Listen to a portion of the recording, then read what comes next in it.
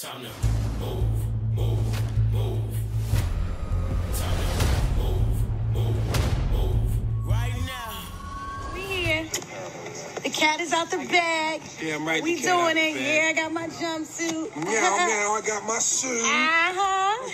What up? Power Book 2. Make sure y'all get them stars apps up. Exactly. Pay that money.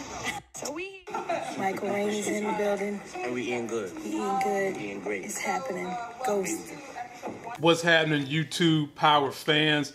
This is going to be my review trailer where I break down what's happening in Power Book 2 Ghost, starring Michael Rainey.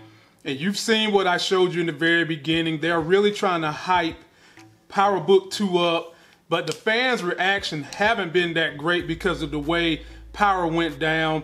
People feel like this is going to be basically a continuation of Power Season 7 without Ghost. Tasha saying go and buy and keep the Stars apps going when a lot of people about to cancel Christmas on their Stars app. And it looks like Courtney Kemp is creating her own almost like Marvel universe with Power, because we've got several shows coming off, several spin-offs coming off. But I think a lot of people tend to forget that Amari Hardwick, even though Power was good to him, the man is trying to get his money up in Hollywood. There's, a greater range of things he can be doing besides just Power. He wants to be a Power player in Hollywood, which is some of the reasons why he left. But let's not forget that this could still legitimately be a good story. I know most of us are frustrated at Michael Rainey, who basically is like a kid whose father gave him everything. It was going to give him a better future outside of drugs, and now his ass wants to sell drugs. I know we feel that way, but maybe Courtney Kemp and the crew can give us a great story, and I think we'll all watch it. If you're looking at the graphic on the screen, it's a lot of new, fresh, young actors, new storylines, and we're going to cover it all. If you're finding me for the first time, please subscribe to the channel. Be sure to turn on the notifications so when I drop videos, you get them. Follow me on the podcast.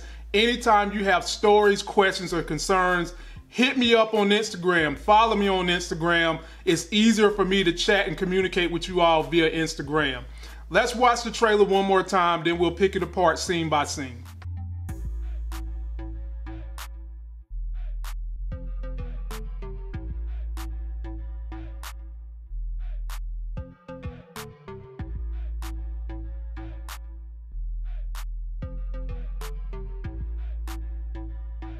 Very beginning, we just see little snitch ass, punk ass Tariq running to school. First day, it already looked like he's late trying to get to class. I mean, what do you expect? Then once he gets to class, they have this classic scene where he's standing on the ledge. What does that remind you of? That reminds you of his daddy standing on that ledge at Truth, overlooking his conquest, overlooking the things he's done. And apparently they're going to treat Michael Rainey, Tariq, in the same manner as he's overlooking this ledge, thinking he's going to take over the college atmosphere. Then we see good old Cooper Saxe. This is turning out to be more and more of a Dukes of Hazzard situation. Boss Hogg chasing around the Dukes of Hazzard. He is probably going to be chasing around Tariq because Tariq is still holding over his head that he was at Truth. And he's going to probably be trying to figure out ways to take him down, knowing that Tariq is doing something dirty. The key to this is with Cooper Saxe, what are they going to surround him with in terms of an AUSA office? They've got to have some good characters around him that make this AUSA office continue to be the worst AUSA office in America. Then we see Method Man. And we already know his character is named David McClain, and he's going to be a lawyer. If we're judging this correctly, he's going to fill in the role that Proctor left, because a lot of us love Proctor. Proctor was our guy. His loyalty, his persistence to helping Ghost, and his, what he was as a father. We enjoyed that character, and I'm assuming Method Man is going to fill the void where Proctor left off, but only with a different spin. Method Man is going to have his own issues from what I understand, and it's going to make for a really, really good dynamic character. Then we see Mary J. Blige with stacks of money on the table. We can only assume she's somehow in the drug game. Maybe she's going to be an adversary to Tariq. Maybe they'll make her Tasha's sister, cousin, or something in the game that can help out Tariq. But I'm not finding anything that lets me know exactly what her complete role is going to be, other than we've seen her with some other actors as if she's teaching the game to someone young, like this young lady right here. So maybe she's going to be helping Reek and also helping Tasha somehow from jail, somehow outside of jail, and she's going to be part of the drug game, and Cooper Saxe is going to be chasing her too. Then we see Tasha, should we just call her Tasha Cookie Lyons #2? Because now her butt is in jail. She's probably going to be trying to figure out ways to get out. Maybe she's going to be pulling strings from inside the jail.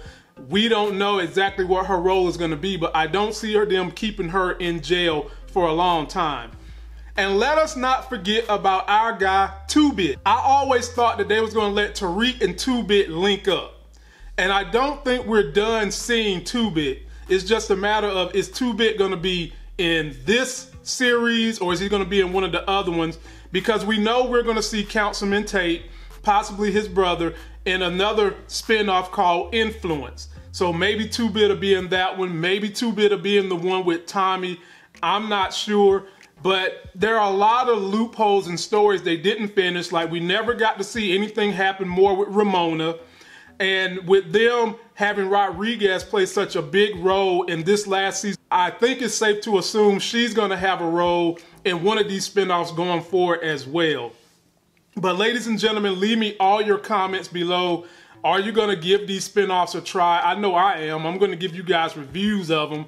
And which ones are you looking to the most that you think you can enjoy?